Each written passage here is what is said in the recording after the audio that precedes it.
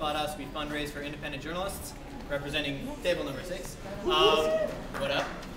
So we talked about 3 main points. I'll put the first one and the last one in the middle so to confuse everybody. We were just basically talking about what it looks like if everybody is contributing. And there are a couple of things that came up. One is that it's really empowering for people to create something, and that some of the benefits aren't going to be just where people are contributing, right? People that are creating are also leaders, or leaders are creators. And so when you're contributing on something in one place online, it's going to benefit you in your regular life. We're going to end up having more leaders in the general world. We also talked about what it looks like.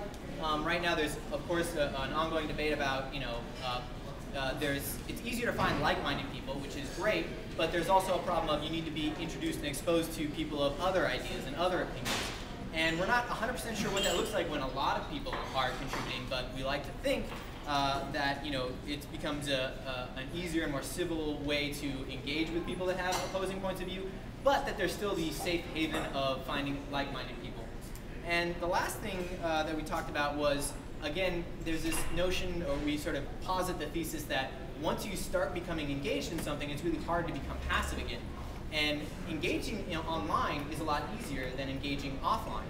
And so it's sort of like a gateway drug to civic engagement. And what happens if it becomes so easy for people to engage online, and then that becomes the gateway to engaging elsewhere?